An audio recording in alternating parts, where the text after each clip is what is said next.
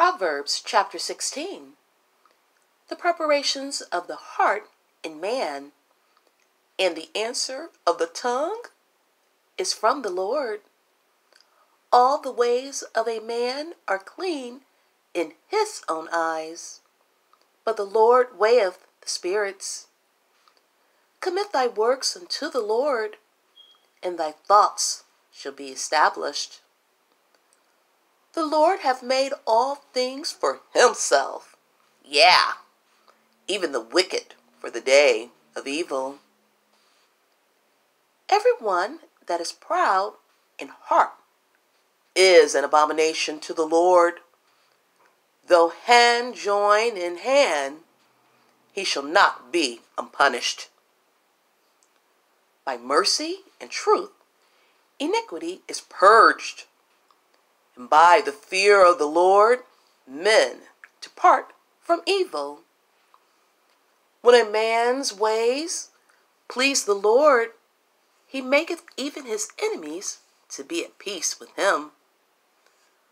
Better is a little with righteousness than great revenues without right. A man's heart deviseth his way, but the Lord directeth his steps. A divine sentence is in the lips of the king. His mouth transgresseth not in judgment. A just weight and balance are the Lord's. All the weights of the bag are his work. It is an abomination to kings to commit wickedness, for the throne is established by righteousness. Righteous lips are the delight of kings, and they love him that speaketh right. The wrath of a king is as messengers of death, but a wise man will pacify it. In the light of the king's conscience is life, and his favor is as a cloud of the latter rain. How much better is it to get wisdom than gold, and to get understanding rather to be chosen than silver. The highway of the upright is to depart from evil. He that keepeth his way preserveth his soul. Pride goeth before destruction, and an haughty spirit before a fall. Better it is to be of an humble spirit with the lowly than to divide the spoil with the proud.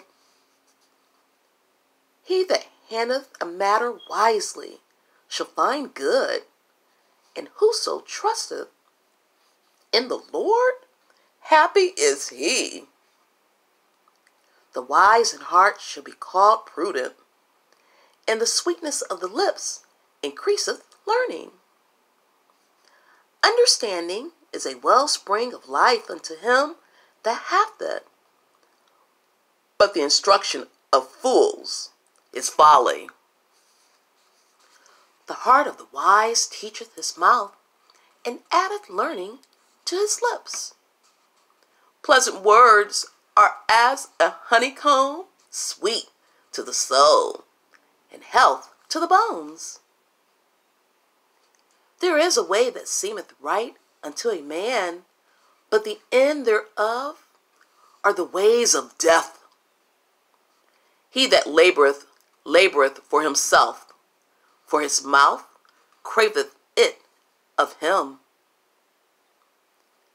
An ungodly man diggeth up evil, and in his lips there is as a burning fire.